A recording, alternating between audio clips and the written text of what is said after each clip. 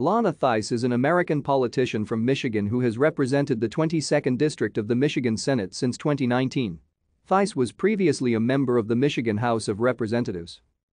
Theis earned a bachelor degree in biology from CSU Fullerton in California.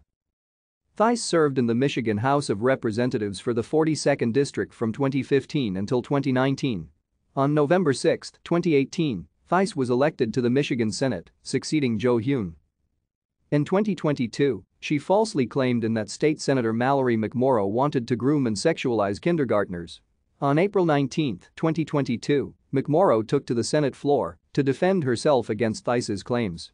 Theis did not respond to her colleague's speech and did not apologize. Theis's husband is Samuel. They have 2 children. Theis and her family live in Brighton, Michigan. Thank you for watching. Like and subscribe if you would like to view more of our videos. Have a nice day.